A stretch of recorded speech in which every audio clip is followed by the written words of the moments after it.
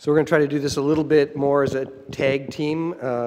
We were challenged to talk about enhancing functionality of EHRs for genomic research, including E-Phenotyping, integrating genomic data, transportable CDS, and privacy threats. Not quite as long as Mark's, but almost, I think.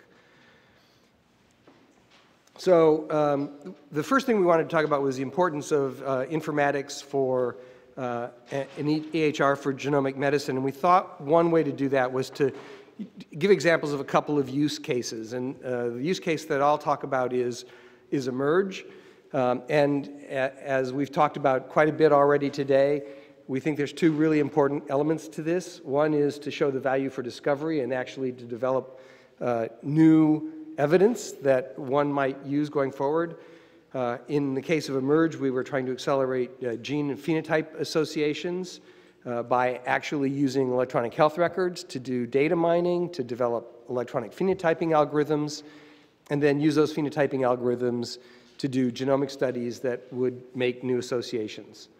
And so I'll show you in a minute how we've gone about doing the E-Phenotyping piece of it, just one way. Next piece of that was to really demonstrate the portability of the phenotyping approach.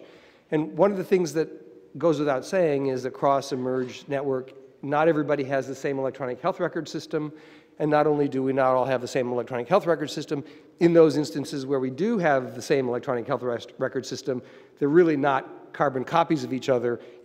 Even each EPIC installation, and we have quite a few EPIC installations, are quite different from each other. So we had to develop this process of portability.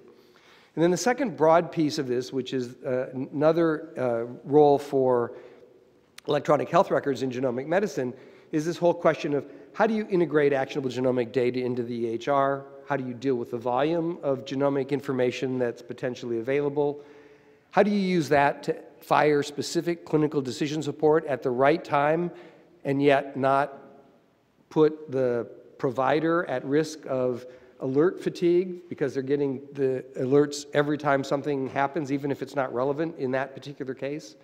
And then how do we demonstrate that this kind of integration is scalable?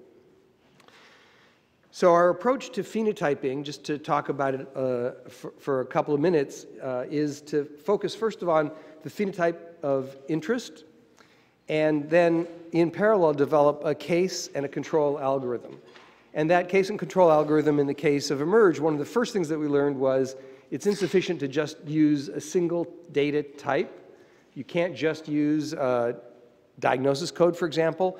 The only way the algorithms actually achieved any kind of robust ability to identify cases and controls with comparison to gold standard cases was through a combination of data types, including not only lab values and diagnosis codes and procedures, but actually quite often detailed processing of the language that's there in text notes. And that turns out to be a fairly important area for us. Once you've got those algorithms, which were typically developed at a particular site using what was known at that site, there was this manual review process to assess precision. And what we found frequently was that there was always a trade-off between the elements of that algorithm and how many cases or how many controls you were able to identify. And so there was a process to both increase the precision of it, but to do so in such a way that you didn't throw out all the cases that you might potentially have. And that became a real challenge. So after that internal process happened at a particular site, then what would happen is we would iterate through that process until we hit a 95% positive predictive value at that first site. Then the second process was to deploy it at a secondary site, where the secondary site would add in what happened when you used those elements at their site. Inevitably, one of the things that we learned was that that site, there were things that were in the algorithm that were either unique to the first site, which needed to be addressed, or other elements which could be improved. And then we went through the process of validating it at multiple sites, and then ultimately did the genetic association testing. So one of the things that was important in that process was to think about how could we actually share the phenotypes in a more computable way one of the pieces of work that was done in eMERGE, and I don't have the time to go into details, but was actually to develop a package that could be transmitted from one site to the next site and basically almost installed that would provide at least the logic for the decision process using a NIME workflow approach. The second big piece that we wanted to talk about was the issue of data integration back into the electronic health record. And this shows just one way of doing it. This is how we're doing it at Northwestern. Some similar version of this is being done at most cases, in most places. But the elements begins with a CLIA laboratory returning results through some kind of secure data receiver. We've spent a lot of time focusing on how to get those lab values back, not as a text PDF, but actually as a computable triple store that could be put into the system. That goes into something that we've been calling an ancillary genomic system. And the idea there is that if you had whole genome sequence, you're not going to want to dump the whole genome sequence into the electronic health record, but rather only the things that are quote unquote actionable. And that brings into play the secondary component, which is this actionable variant knowledge base. And many of us are excited about the prospects of ClinVar or ClinGen actually ultimately being that actionable knowledge base, where you could then apply the knowledge base against your ancillary genomic system through some kind of a knowledge engine, and then put those variants and only those variants into the EPIC interface, which then can be delivered in a variety of ways to physicians through inbox, best practices alerts, or lab results, but also equally importantly to patients through their MyChart portal. One of the key elements of this kind of a system architecture is it addresses this problem that we've talked about several times today, which is the need to update as knowledge becomes improved in the future. So you can imagine this ancillary genomic system and the actionable variant database constantly being updated and rerun through this knowledge engine to update the information based on current best practices and current evidence, whether that upgrades or downgrades recommendation for a specific variant.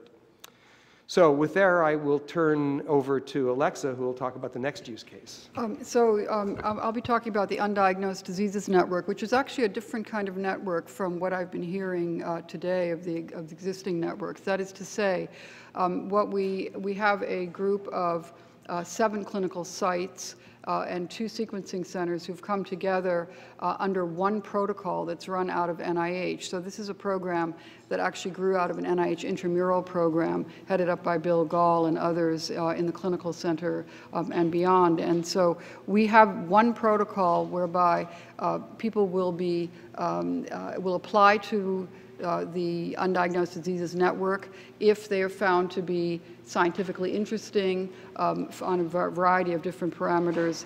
They would be accepted into the network, and then they would be assigned to one of the 7 clinical sites to get a full 1-week workup, essentially. What we've done, oh, did we just lose a slide? What we've done is that we have reached agreement with all of the collaborators on the kind of phenotyping that we're going to be doing, the deep phenotyping that will then, of course, be correlated with the genotype. Every individual who comes into the system will have their data will either be a whole exome or whole genome, and Howard talked about that a little bit before. We haven't fully decided how that will work, and to the extent that there are family members, then family members will also have their sequences will be sequenced. So we have then agreed on using the human phenotype ontology to actually do rather deep phenotyping, and actually there's a star system involved there as well as to how deep you go into characterizing the individual. There will be more work done, and this relates to the EHR, there will be more work done that is captured within the electronic health record system, and we're having some discussions about how much of of those data will actually be part of the overall network. We've made a sort of distinction between above-the-line data and below-the-line data. So what folks do at their clinical sites which is below the line, versus what data do they send above the line for use across and within the network, but also for later sharing with broader systems in de-identified form. So there's a new version of Java that's available, which is outstanding, which is on my, oh, I see, it's on my screen, sorry. Okay, I'll kill it.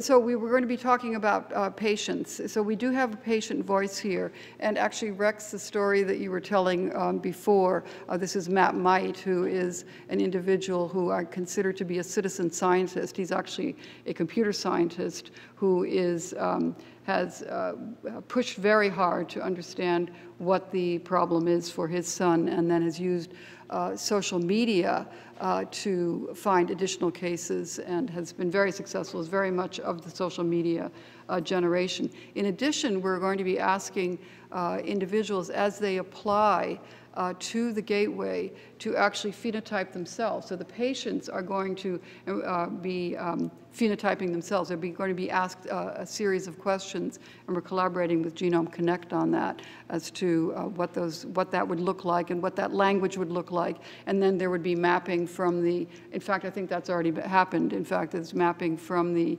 Genome Connect terms to the human phenotype ontology, which is also an international effort. So as far as implementation, we are expecting to have very broad sharing of the de-identified data. So written into the RFA was that any data that are generated as part of this project will, in de-identified form, be deposited in dbGaP. So that's a definite, there's no argument about that. We'd like to go more broadly, and I think we have agreement with all of our collaborators that if we can share our data with other public databases, Phenome Central, the Canadian group, or other groups. In fact, some of us will be in Budapest at the end of this month, seeing whether we can share data more broadly with our European colleagues and beyond.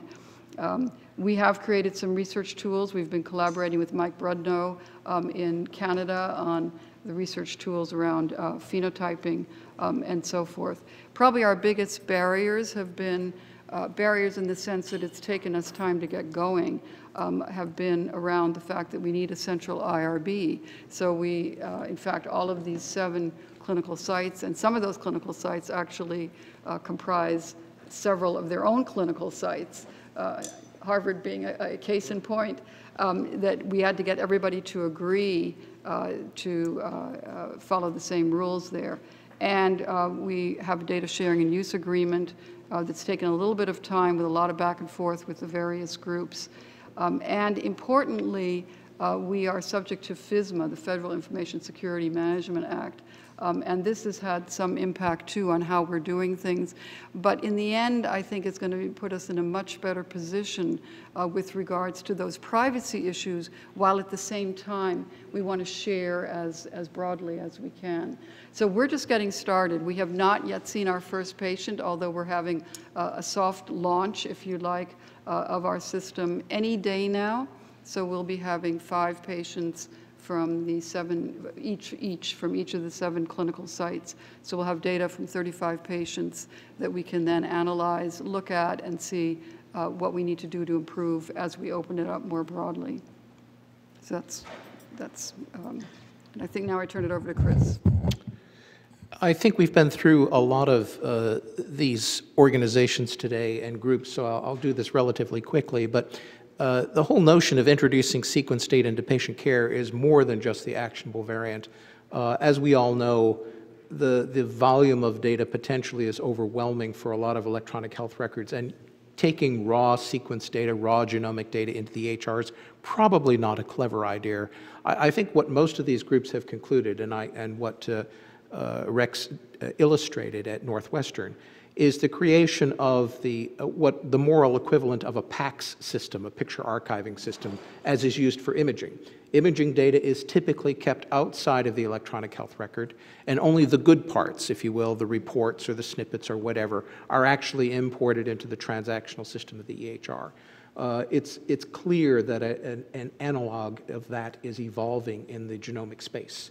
where the raw sequence data is being placed in an offline repository or a near state repository. And that brings us to the second point of incorporating the actional variants. As we all know, the debates about what constitutes an actionable variant are rampant, and we're grateful for organizations like CPIC to help us sort that out. And we're also grateful for organizations within CPIC, like Bob Freimuth's work, trying to identify how do we actually render these actionable variants so that they can be recognized from a decision support point of view.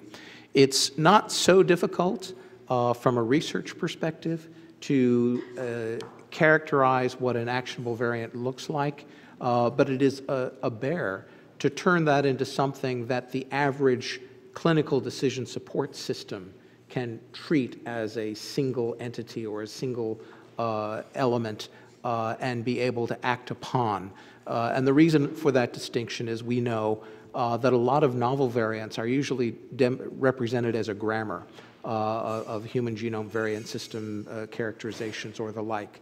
And clinical decision support systems cannot deal with a grammatical expression. They can only deal with named entities and discrete entities. And in that context, okay. What do you mean by grammar? You lost me. Some kind of, it's at this location on the gene, and this is deleted, and that's inserted, and this is replaced with a that. You can express that kind of statement in Human Genome Variant Society's grammar for characterizing genomic variation. So you can unambiguously represent that data, and you can change the reference gene, and these things are interoperable, but they're not from the perspective of a clinical decision support system. They're not tags that a rule can readily fire upon. It's very hard to make a rule fire on some syntactic expression of a genomic reality. And that's what we're dealing with as the rubber is hitting the road in terms of clinical integration of this information into the systems.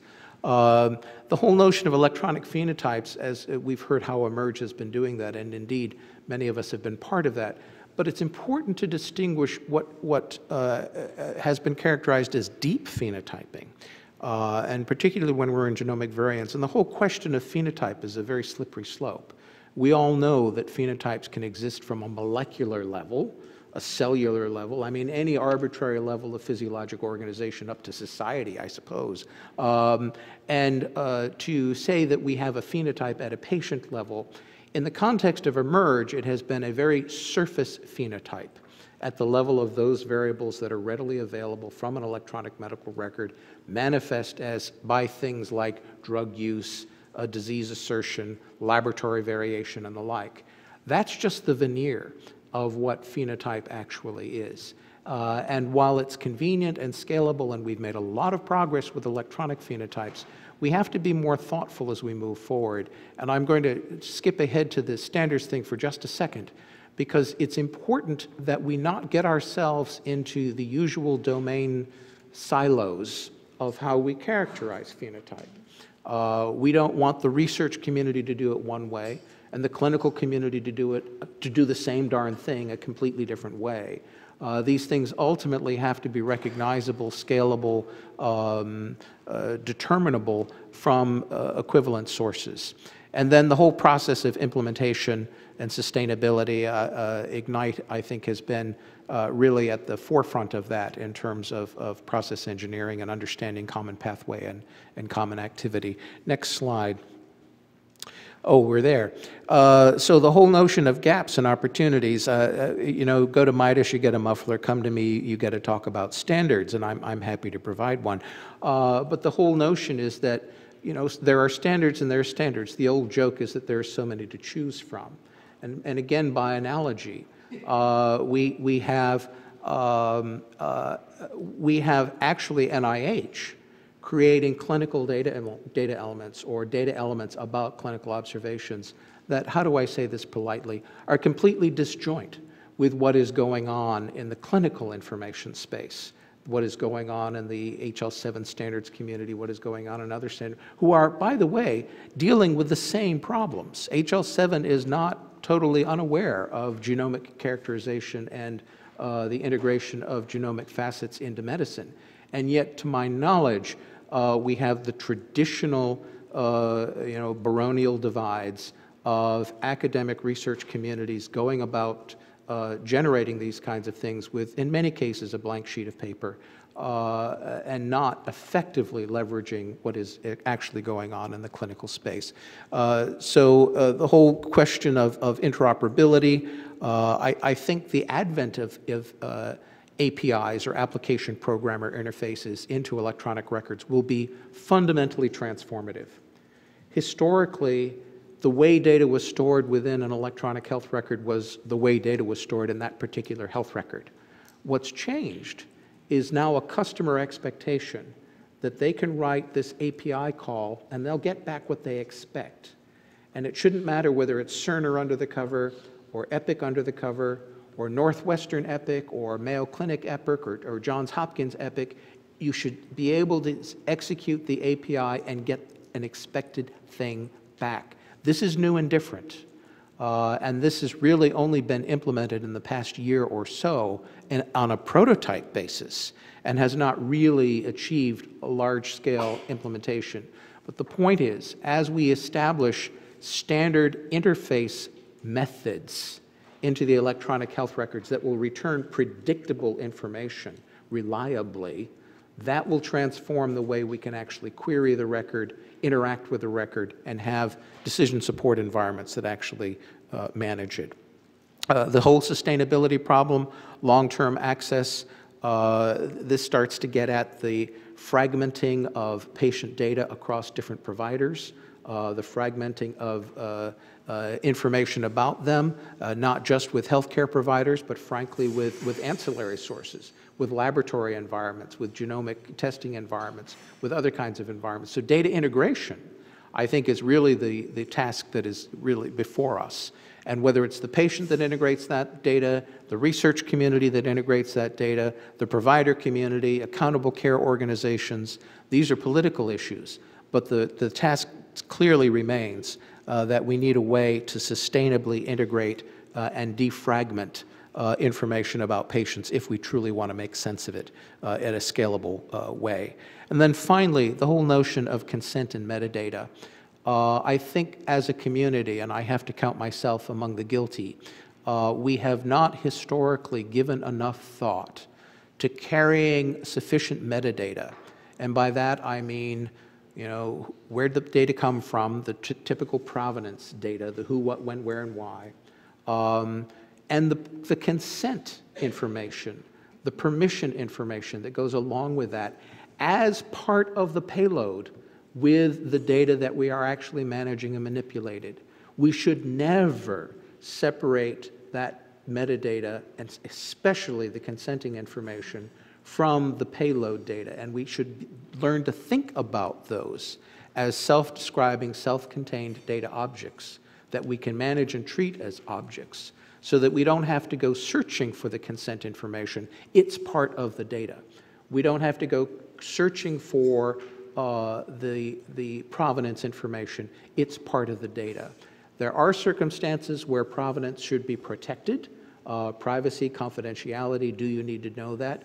No problem, it can be encrypted, but it should not be paired away.